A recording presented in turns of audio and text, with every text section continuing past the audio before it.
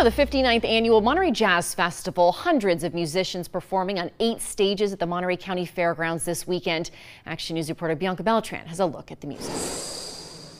How's everybody doing this afternoon? Y'all all right? From the party-starting sounds of Corey Henry and the Funk Apostles to the New Orleans vibes of Davina and the Vagabonds. You know what I'm talking about. Let's rock this house tonight. There was a little something for everyone at the 59th Annual Monterey Jazz Festival. He loves music. You cannot, every time there's music playing, he's dancing. An event that had people lining up out the door was a live interview between Clint Eastwood and legend Quincy Jones. If you don't have a good cinematographer, man, you can't bring your message to them.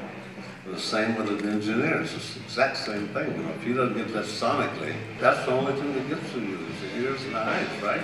Musical acts were split among 7 different stages, offering a mix of award-winning artists and rising local musicians. I think this is my 3rd year coming, and I just come to listen to all the musicians here, other students. It's really cool seeing how good there are, like how good kid musicians are. This year, the Next Generation Jazz Orchestra features 2 young musicians from Monterey County.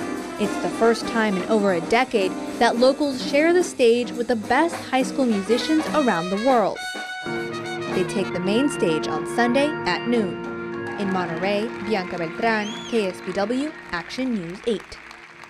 And the Jazz Festival continues tomorrow from noon until 11:30.